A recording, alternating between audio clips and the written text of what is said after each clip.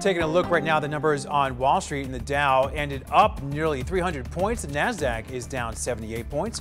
The S&P 500 is up 4 points. And in local gaming, Boyd is down more than $1. Caesars is down 13 cents.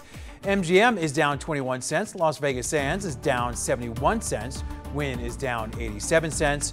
And Red Rock Resorts is up slightly. Well, in tonight's Financial Focus, Walt Disney World will allow guests to enter its parks with any smart device. So guests can create a Magic Mobile Pass on the My Disney Experience app. Well, Magic Mobile is an extension of the Magic Band, which allows guests to enter the parks wearing a special Disney wristband. The new Magic Mobile system is launching in phases later on this year. Well, next on 13.